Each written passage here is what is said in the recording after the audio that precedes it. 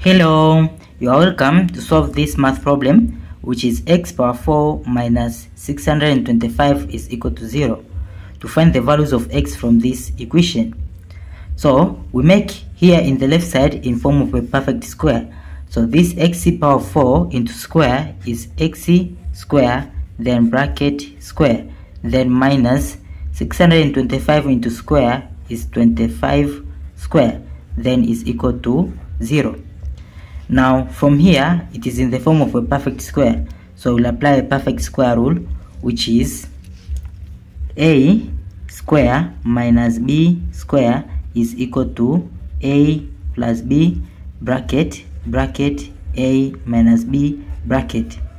So when we compare a square with x square bracket square, then a is equal to x square, and when we compare b square with 25 square, then b is equal to 25. Then in next step we'll apply this form, which is a plus b, it will be x square plus 25. So x square plus 25, then bracket a minus b, it will be x square minus 25, then bracket is equal to this 0. Then in next step, from here we have two solutions, whereas this is the first solution, which is x square plus 25 is equal to 0, and the second solution is this x square minus 25 is equal to 0. Now to solve from this first solution, we take 25 into the right side, so it will be x square is equal to negative 25.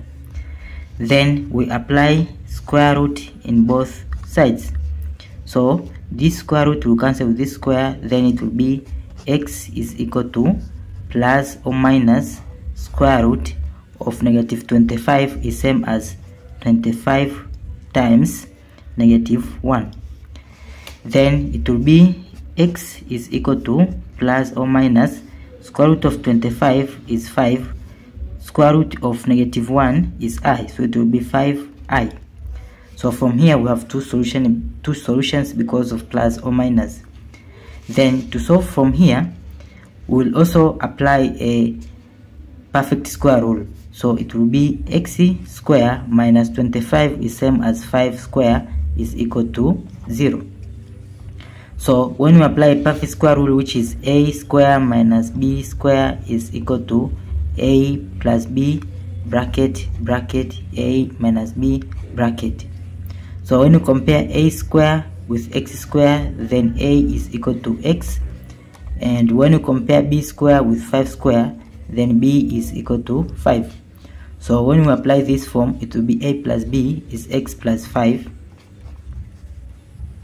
then bracket a minus b is x minus 5, then is equal to 0. Then from here we have two cases, this one and this one. So this, it will be x plus 5 is equal to 0, and this case is x minus 5 is equal to 0. So we take 5 into the right side, then it will be x is equal to negative 5, and here we take negative 5 to the right side, it will be x is equal to 5. Then from here we have two solutions, so or we can solve in another way. From here x minus 25 is equal to 0, x square minus 25 is equal to 0. We take 25 to the right side, to be x square is equal to 25. Then in here we'll apply square root in both sides, so this and this will cancel, then it will be x is equal to plus or minus square root of 25 is 5.